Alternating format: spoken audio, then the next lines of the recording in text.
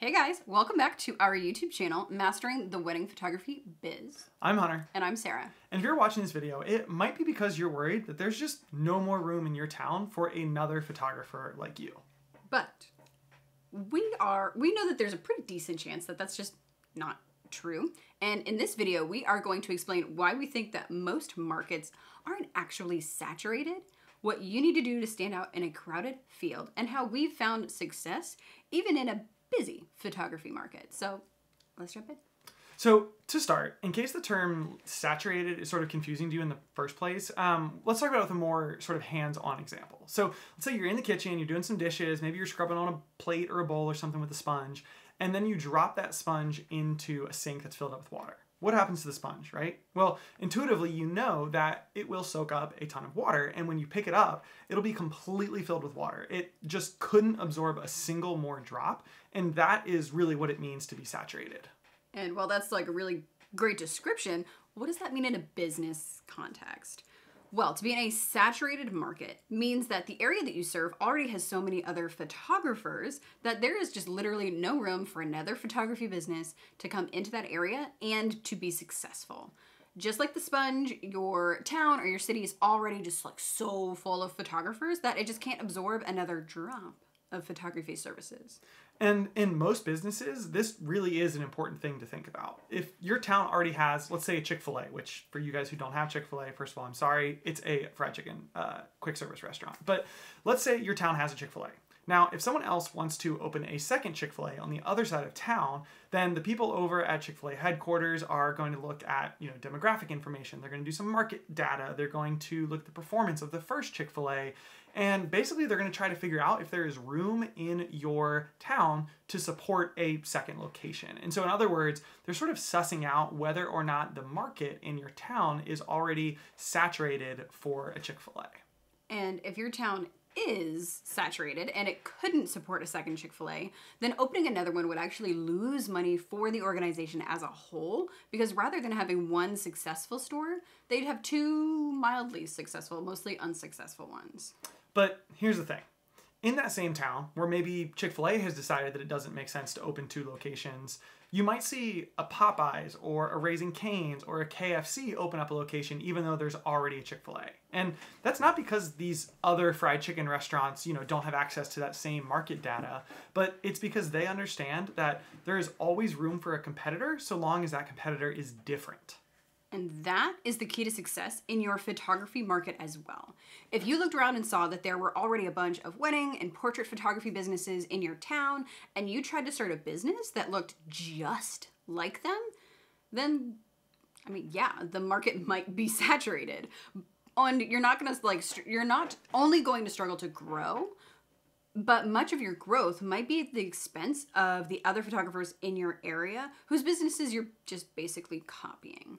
But since you are trying to do the exact same thing as them and they're already more established than you, then the only way to beat them is to be cheaper than them. And that's what we would call in the business world a race to the bottom.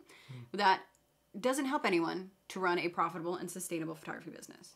However, if you open a photography business that does something totally new, or it serves a clientele that's currently being unserved or underserved, or even if you open a business that serves the same clients, but in a way that's different and better than how people are currently doing it, then it's almost like there's no such thing as a saturated photography market. That is why during our mindset workshop last month, we identified what's called scarcity mindset, not as a fundamental business threat, but as a limiting belief. Unless you are directly copying an existing business, or your business is just like every other photography business out there. Yeah, your market is only saturated if you tell yourself that it is, and just give up before you even get started. But if you position yourself correctly and uniquely and make sure that you're not just copying everyone else around or, like I said, looking just like everybody else, there's really no such thing as a saturated market. There are only crowded ones. And while it can feel like an impossible task to break into a saturated market, you can always work your way into a crowded one. And here is some other good news. Being different from your competition or standing out from them doesn't mean that you have to do something like radically and fundamentally different. Right? You don't need to be the wedding photographer who captures weddings exclusively by strapping a GoPro to your head or, only photograph portrait sessions underwater. You don't need to reinvent the wheel to be unique. Like, think about it with our fried chicken example. Like, how different is a Kentucky Fried Chicken from a Popeye's Louisiana kitchen, right? Like, at the end of the day, they're fairly similar. A big part of it is about how they position themselves differently.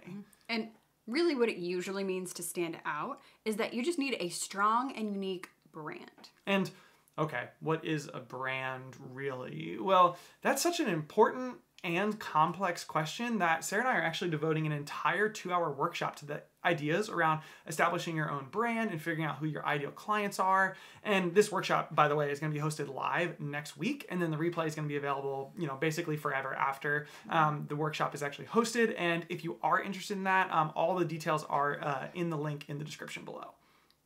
But the TLDR is that your brand is one of the most important factors when it comes to starting out and finding success in your market, especially in a crowded market. Sure, all you need to start a photography business is a camera and some hustle, but if you want to grow a profitable and sustainable photography business, then you need to understand what it means to build a brand that both stands out from your competition and makes you and your services seem desirable and attractive to your ideal client. And if you can do that, if you can build a brand that is distinct from your competition and attracts your ideal clients, then you are way more likely to find success basically in any market. Because when you become different enough from your competition, you basically reduce or even eliminate your competition entirely. Yeah, there's a phrase in modern internet marketing called "the riches are in the niches" or in the niches, but that doesn't rhyme nearly as well, so we're gonna go with it.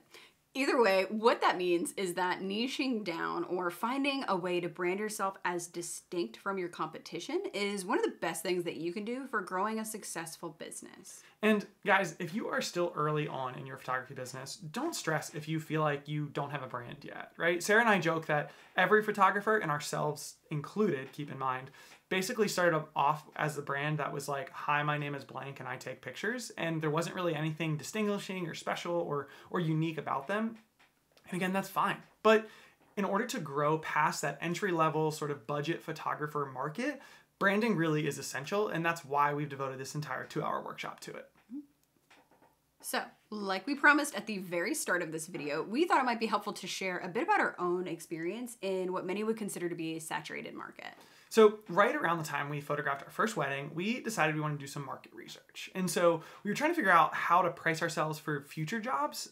So we tried to make a list of basically all the other wedding photographers in our city and what they were charging. And while this did help us sort of get an idea on some of our early pricing, it was also really discouraging. And why was it so discouraging? Well, we did a few searches on Google, on social media, and on a few sites like The Knot and Wedding Wire, and before we knew it, we actually had a list of more than 80 other photographers who were advertising with Charlottesville as their home market. And guys, we're not talking about like a major regional hub. Like, our city has like 45,000 people in it and more than 80 wedding photographers trying to compete for that same market. And so in those early days, we were like, how could we possibly find success in this local market when there are so many other photographers who are already so established and are already charging more than us? Yeah. But despite our initial hesitation, we knew that we really enjoyed wedding photography. And we were really naive. So so we continued to build our business anyway. And what we found was exactly what we have spent this entire video teaching you guys. There is always room for someone who offers something new and different, even in a crowded market. Now, less than 7 years after we photographed our first wedding, we are among the top 5 most successful and in-demand photographers in our area. And we jumped from literally the very bottom, the brand new people on the block in a list of more than 80 photographers, to the top 5% of a list that's actually grown now to more than 100 photographers who call our market home over that, 6 or 7 years.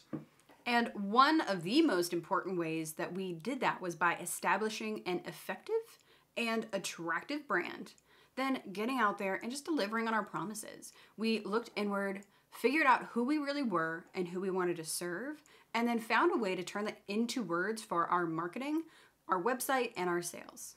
Now, has our photography improved over the last 7 years? Of course it has.